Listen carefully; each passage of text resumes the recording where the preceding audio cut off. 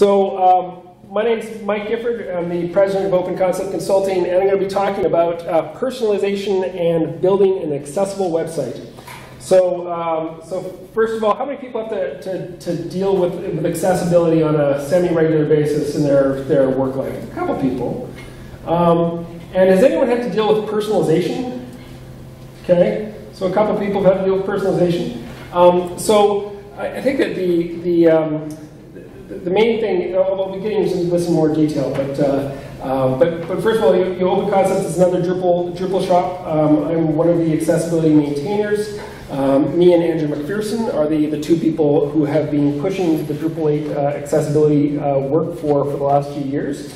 We're really excited to have people here to talk more about sort of the next stage of accessibility.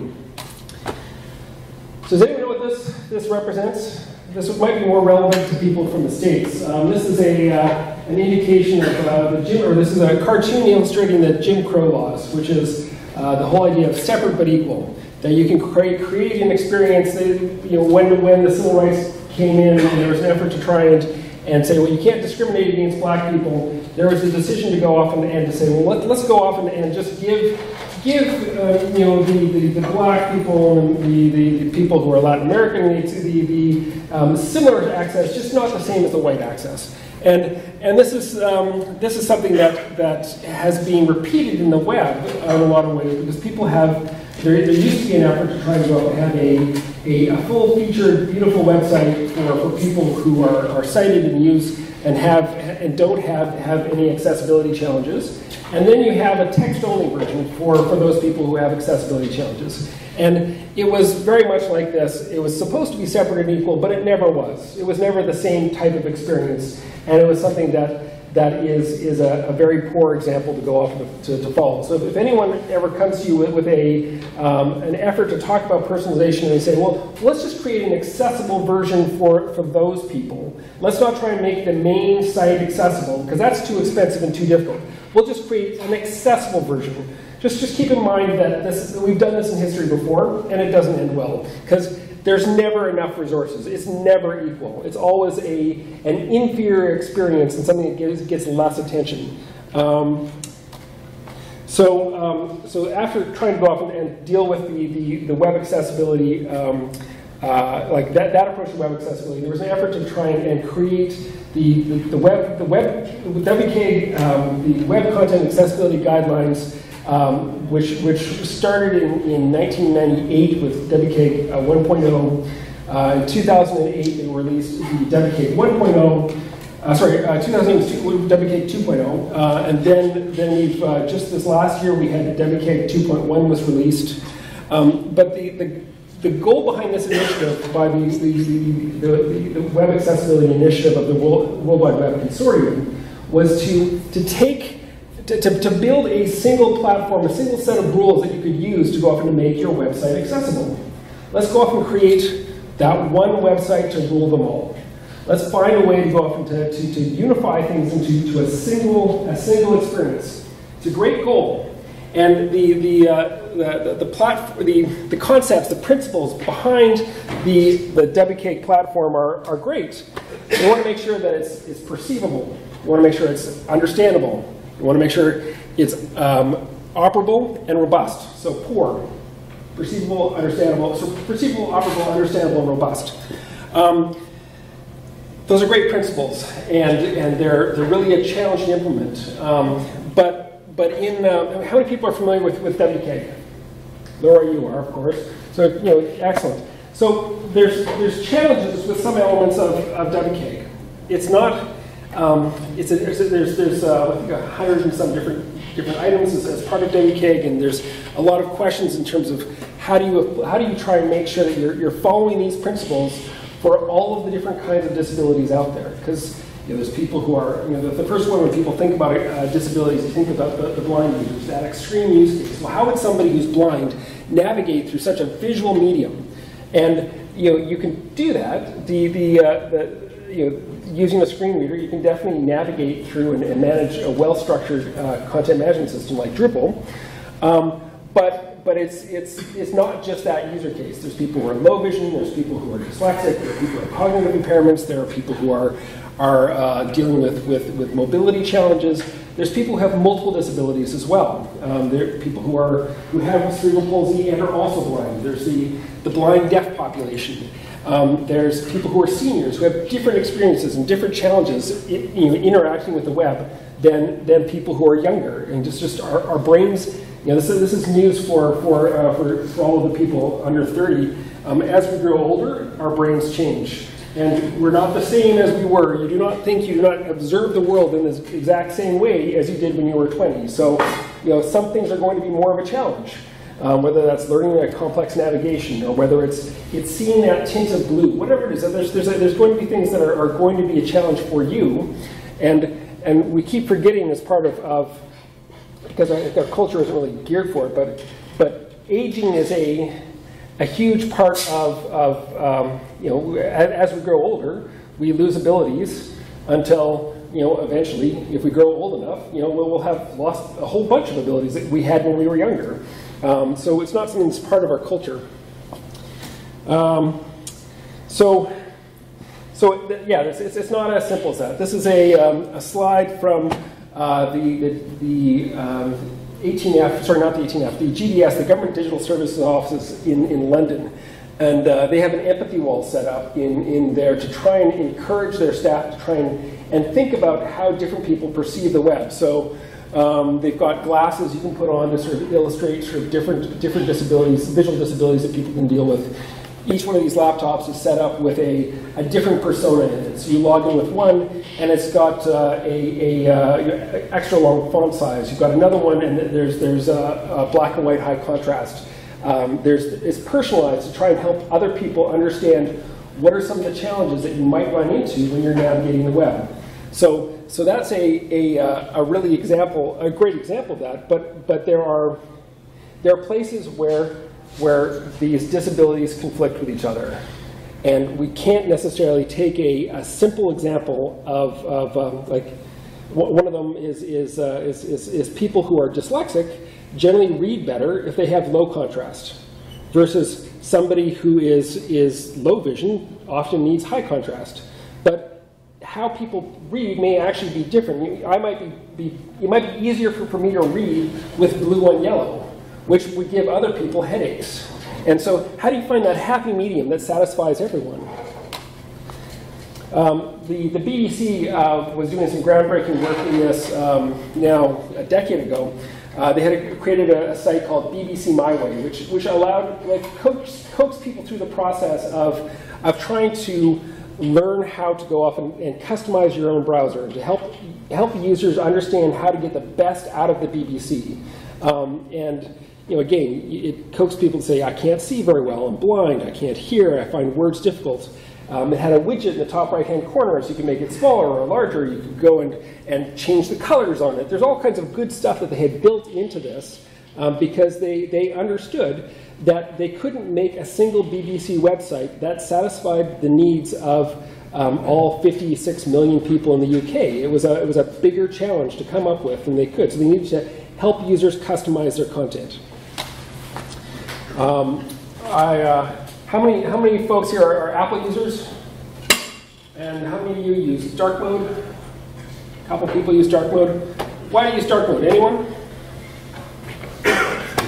It's beautiful. Okay. Anyone else? Any reasons why you use dark mode? Less strain on your eyes. Less strain in your eyes, so you can focus on the screen longer without having that glare sort of burn into your position.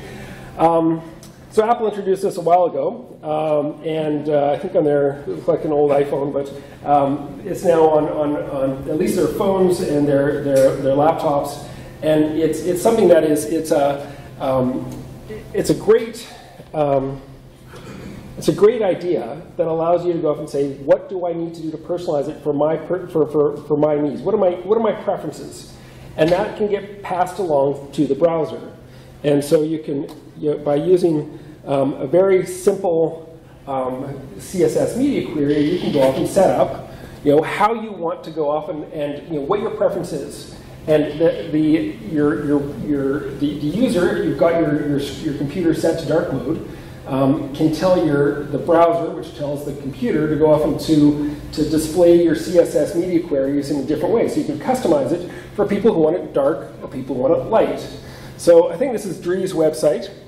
And he was definitely advocating for this and explaining how he's customized his website to go off and work with the dark mode. And there's other people who've done that as well. Gearling Guy has a blog post about this as well.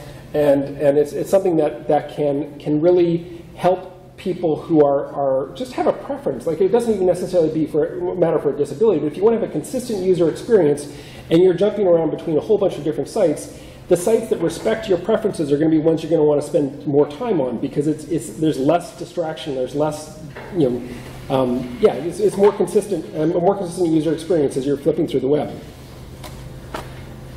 So I've got another one coming up here, but I'm putting up some warnings so that people are is anyone here suffer from VIMS, or visually induced motion sickness, vertigo? Has anyone heard about this? So this is something that a lot of people just miss, but it's if you're somebody that suffers from VIMS, you can have depressed appetite, fatigue, dizziness, nausea, vomiting, and why? Because we have these parallax integrations that we put into our devices. This became more popular when the iPhone started adding the CS animations to that. And we started having all these people who were getting sick because of the animations that were added to their iPhones. And this is something that there aren't that many people that are affected by VIMS, but you never want to make your users sick. It's better than actually causing them to go off and have a convulsive, like if you have epilepsy and you put a flashing screen on them, that's worse, because that could be that could actually kill somebody. But this is a close second, because with VIMS you actually make people sick. It's kind of sad with Drupal in that we don't really have a way to test for this. So we actually talked to Charles, who's in San Francisco, and say, hey Charles, can you look at this and see if this makes you feel a little bit off? And it's not a good thing to do, but it's something that we're doing with some of our animations. And again, there's a simple media query that you can use to go off and evaluate your preferences and to determine whether or not a user wants to have reduced motion or not.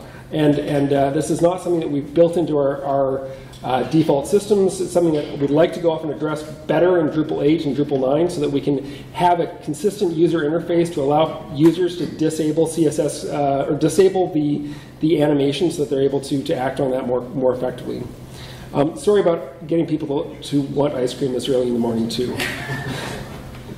So yeah, conflicting guidelines. I mentioned earlier about issues with low vision, but there's other issues where we can't find a single solution or a single pattern that will work for everyone. So when we're addressing accessibility issues for our clients, we try to go off and find out more information about, well, who are their clients? So we launched the CNIB's website, and so obviously we wanted to make sure that it worked. That site worked very well for screen readers like JAWS and NVDA, and we did that.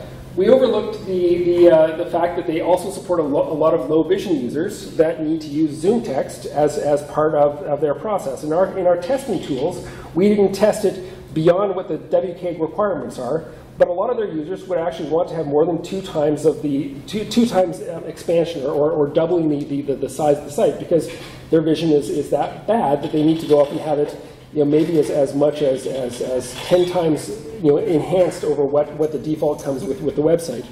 So knowing your users is really quite important. Here's an example of dyslexia. Does anyone have trouble reading that? That's how a lot of people with dyslexia go off or a representation of how people with dyslexia try and see printed material. And it's really hard to go off and to read that. So it says, it doesn't matter in what order the letters in a word are, the only important thing is that the first and last letter be in the right place. But it still is a nuisance to go off and to see that. This is an example with low vision, and in this case, I've used a Chrome plugin that evaluates, that simulates some of what it would look like to visit a Drupal website, or to visit the Drupal North website. If you have particularly low vision in the center of your visual field, and have some distortion outside of that. So you can see how it would be important to be able to zoom up more than you can with or more than what's allowed for with the default Drupal North site. So this is a picture of Joe Biden. He's not the guy that invented the internet. That's apparently Gore. Yeah, not everyone scans well, and as we get older, there are things that are harder to do, and as young people, we scan through websites, and it's easy to sort of pick up what are the pieces that are relevant to us, and be able to jump between those, and be able to provide have us get a sense of where's the information that matters to us. As we grow older, that's much harder. Not all widgets are created equally well.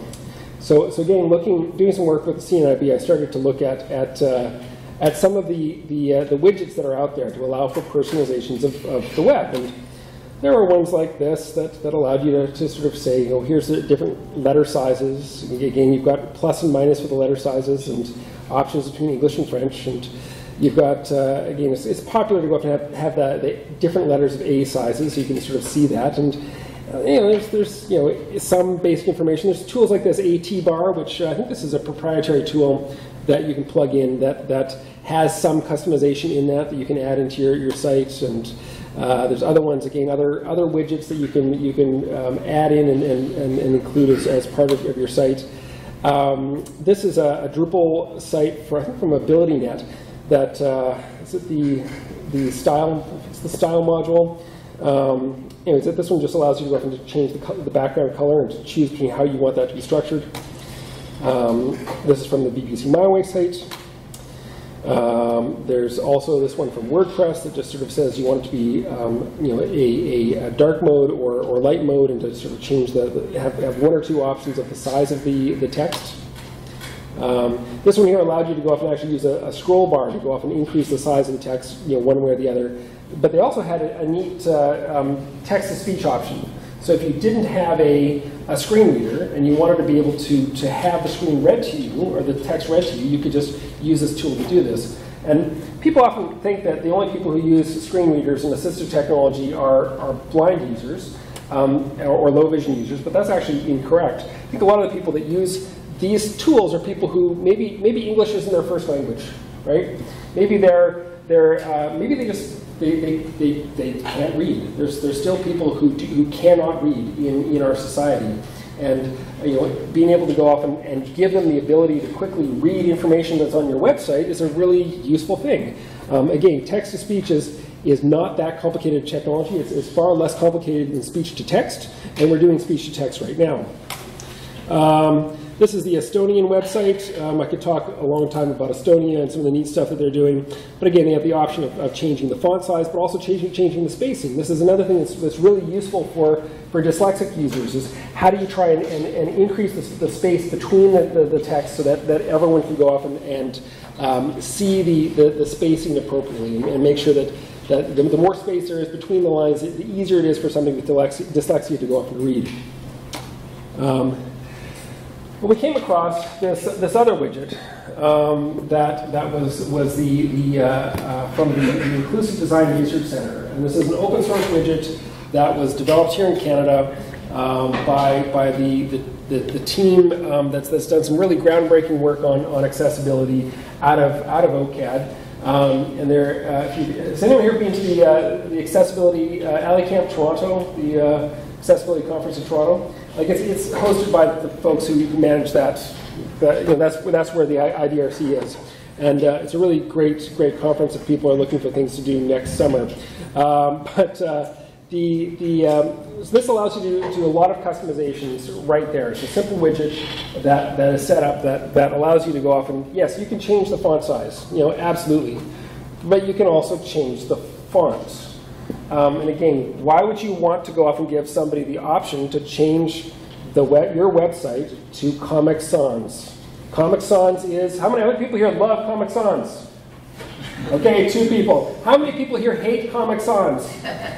More people. And you tell a designer that you're going to go off and have an option to turn their beautiful theme into something that supports Comic Sans. They're going to be like pissed with you, because this is like something that was popular in the 90s. It was like, what kind of amateur hour is this? But there are people who will be able to absorb information more effectively with Comic Sans than they are with any other font.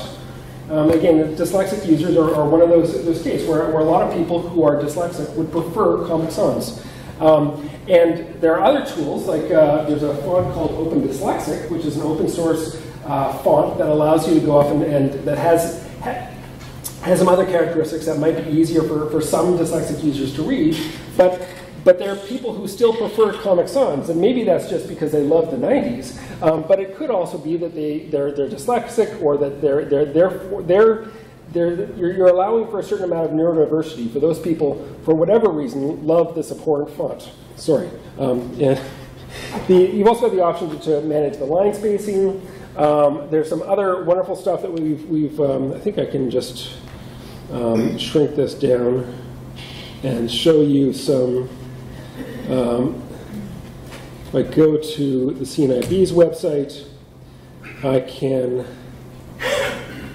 look at this, and again, you can click on the Show Preferences button. You can modify this so that you want it in a dark mode. If you want it with orange text, if you want it with a light contrast, you can do that as well. You can also create a table of contents.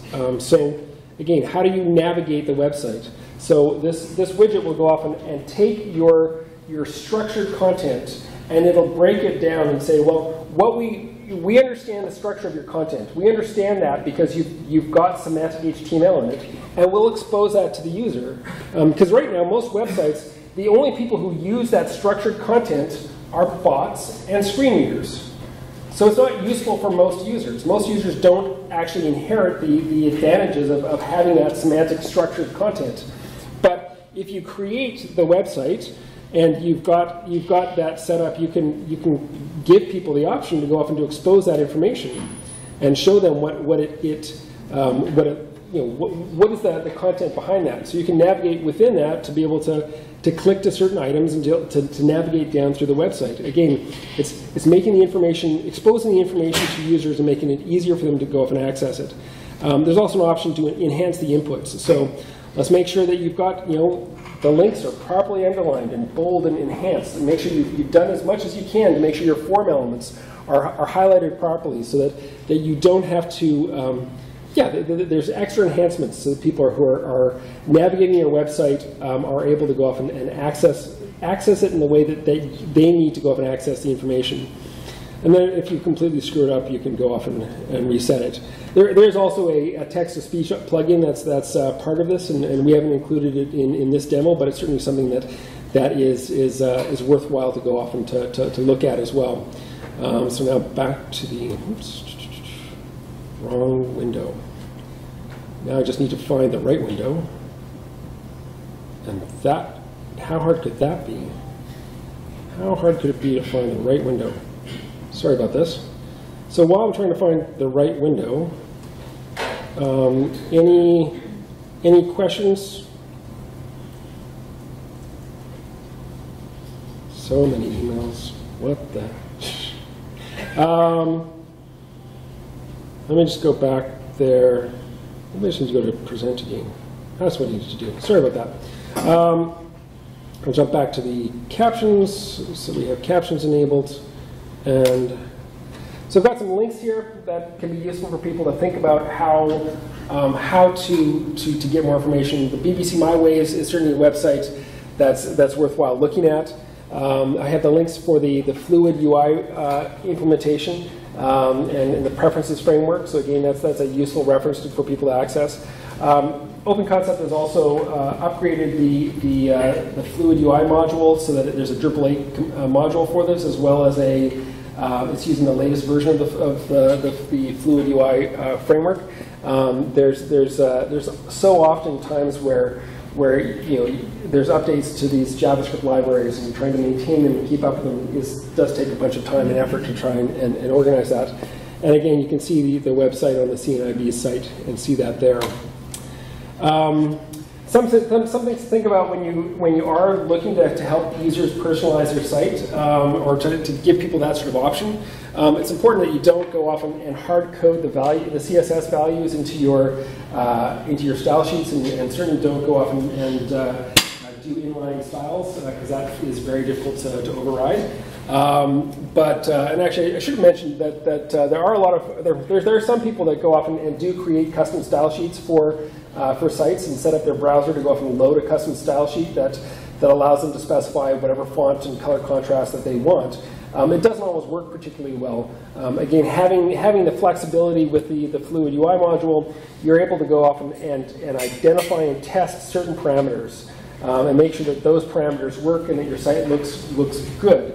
Because if you give users the option to go off and to set whatever CSS overrides they want to, you have no control over how that looks to them. So providing a UI with a wide range of options gives you the ability to go off and to test and validate that you're not keeping people to a set of you're not keeping people to a limited list of options that may limit their ability to interact with your site. The other thing is with CVS images, we definitely are big fans of scalar vector graphics, and I think that there's a huge opportunity here, particularly to go off and provide multiple images, and using CSS to go off and to create that color contrast as appropriate for the appropriate background. But you need to make sure that you've designed your site properly, and make sure that you've incorporated the appropriate backgrounds for all of your CSS when you're implementing that. Because if you haven't gone through all of your iterations for for color contrast for the foreground and background colors, you're going to block out content that people might need to interact with your website. Speaking of CVS images, I'm wearing a T-shirt now, an Alley Cats T-shirt that Carrie Fisher is one of the people behind that, and it's a fundraiser for various accessibility events and issues. But Carrie's also done a really good article on SVG images and how to go off and make SVG images accessible. And they're quite an interesting, relatively new type. Well, not that new, but they're still not as common as I like them to be in terms of making sure that you've got a very performant website that has a lot of semantic information built into that. Yeah. So that's all I've got right now as far as the formal presentation. Has anyone used the Fluid UI module before or heard of it? No? Any other widgets that people have used that they like? Laura, do you have any widgets, favorites? I don't know if I have any widget favorites. Yeah, I wanted to ask you a question, Mike. Sure. I was just wondering, if in the future, if you potentially see a time when people could save their preferences to their browser, and that you could just go and grab preferences right. from the browser. Well, you can't already from dark mode, right? Right. So that's already there for dark mode. It's just not there for everything. But sorry, okay. And there's also efforts to the Raise the Floor initiative of GEIII, I think. They're trying to go out and set up a standard sort of place to store and organize those preferences, so that you can save your information not in a browser but in a central website, and that when you load the site, it queries the central server to go off and say, just like there's one for icons, for image icons, GrabX or something. It's a WordPress tool that allows you to have a consistent user icon across all kinds of different social media platforms. It's the same, they're hoping to do the same kind of thing. I haven't seen a lot of progress in that, but it's definitely something that I think we need to get towards, because as people are expecting to have more of a personal experience and are expecting to be able to say, well, I've got my computer set so that dark mode is enabled, and that I don't want to have any animations, and I've defined that very clearly. Why doesn't your website respect my needs? And why do I have to struggle with this? So, yeah. How well supported are some of those new media queries by the major browsers? I think the prefers reduced motion is reasonably well supported. I think the prefers dark mode is not as well supported. I haven't looked at them recently on Can I Use, which is generally where I go to find out if any of what is supported by what browsers. But it is a matter of time, right? It's and they might, as often there may be various different options that people. Various different iterations, whether Firefox wants to do it this way and Chrome wants to do it that way, and who the heck uses Safari anyways? But are there any Safari users that are pissed off here? Okay, one Safari user. Okay. But on the flip side, or on the complementary side, how well known are these preferences by end users? Like these are pretty new, innovative capabilities. Right. But I'm wondering, do people even know they're out there and can help them? Well, I mean, everyone reads Dries' blog, right? So there, No, I agree that education is a huge part of the problem, and making sure that people that this information is discoverable and meaningful is a whole other challenge. And how do you communicate to users that there's a preference that they can set up that is with their own browser or with their laptop that will carry over to not just one website but to multiple websites, and even there's stuff that people aren't already aware of, like language preferences. You can sniff that information from the browser, and the number of times that I've gone to government websites and say, you can skip this stupid English-French page because it's a waste of time. The browser knows what the preference is of that user, and it will spit them up to, just display the home page in whatever language the browser says. And then after that, then you can, if it's wrong, if the user is browsing on somebody else's browser and it's in French and they want to go up and see it in English, well, there's a prominent button on the right-hand side that allows you to go to English. Like it's a solvable problem, and still the bureaucracy is wants to have a landing page with a boring image, and they realize, you've got 5 clicks, and one of them's in the stupid welcome page. There's still that mindset that is out of date and needs to be brought home to people. But it's I'm not sure. Other than trying to go up and speak at conferences like this and to talk about this with our clients and to raise awareness about what is the technology that's embedded in the systems, and to hopefully that people learn that there are options, whether it's from widgets like the Fluid UI module that can be included in the presentation as the website to give more information. I have asked them to go off and to try and sniff the prefers dark mode in that, so that this widget should allow you to automatically choose a dark screen. If you've picked that in your browser, you shouldn't have to also select that in the widget, right? Like that makes sense, but the Fluid UI team hasn't brought that into their product yet. And again, it's an open source product. If I had the time, I would do that, but I don't have the time. So, yeah. For the WCAG specs, is that a Canadian specific thing? And No. And then who in Canada is required to use it? So, good question. So WCAG 2.0 is a requirement. That's basically the biggest international standard, it's the World Wide Web Consortium is behind that, and the latest version is WCAG 2.1. If you're building sites for clients in Europe, you need to go off and build to WCAG 2.1. The standard in Canada is still WCAG 2.0.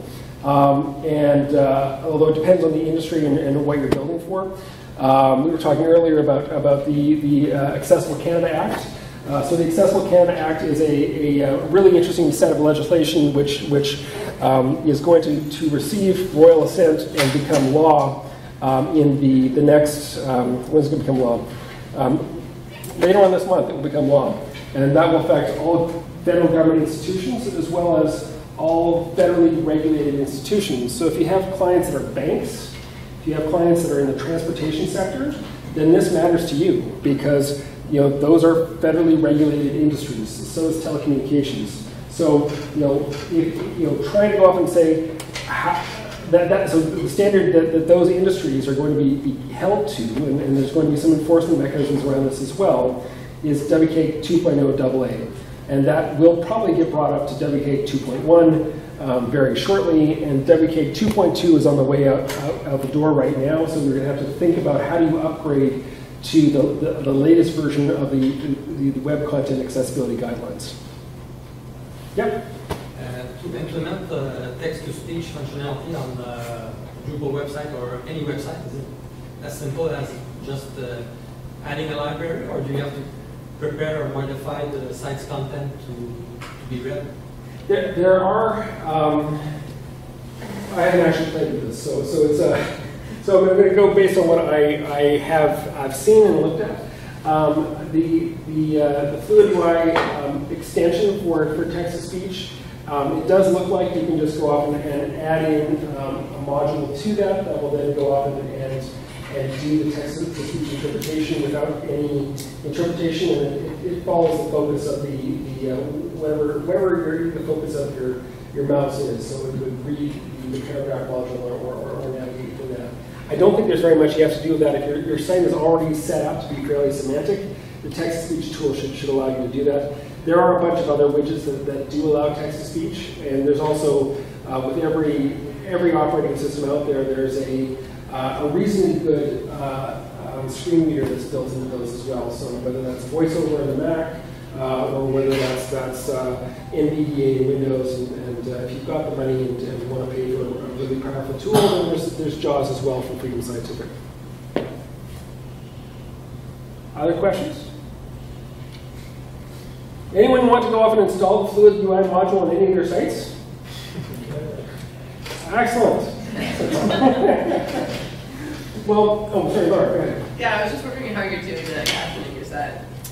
So this is actually built into to Google Slides with the Chrome. If you look at if you start any Google slide right now in Chrome, if you go down to the presentation layer, you can see that there's an option for adding captions, and it's I don't know how accurate it has been because I obviously haven't been reading it, and hopefully you guys haven't been too distracted by the auto captioning. It's like, oh, they really screwed up that one, But it's useful for so many ways to actually help with people who are hearing impaired and make sure you're able to have at least some support for people who are either hard of hearing or just distracted and want to be able to sort of zip back to say what was said. And hopefully Kevin here was who's responsible for setting up the audio visuals, is also working on a tool to try and to provide using similar Google speech to text tools to have a different presentation that allows captioning to happen on a separate screen that also feeds into the captioning of the video. Because ideally you'd be able to have this talk have a text file that you could then edit that has the appropriate timestamps in it that would allow a human editor to sort of scroll through it and realize the places where I said Drupal, but it said Elaine or something like that. Oh, not Drupal there. You'd be able to go and edit that file and then upload it to YouTube, and you would have a fully captioned and corrected version of what was said at the meeting or at the event. So that's definitely a better direction. Again, if you have that captioning, it's not only useful for people who are hard of hearing, but it's also, so many people watch videos in the washroom, on the bus, while they're watching a terrible sitcom with their better half, and if you can go off and have captioning built into your video, you're going to get a broader audience of viewers, because not many people have time to sit down and to watch and listen to and focusing on a video, where if you can scroll down and read a transcript and say, okay, at 30 minutes in, there's a really interesting part. I want to actually listen to that part of it, and I want to copy this text to go off and use this in a tweet I want to use. Like, there's so many ways to actually use this a captioning system to be able to have more powerful impact. All right. Well, if there's no other questions, then that's it. Thank you all very much.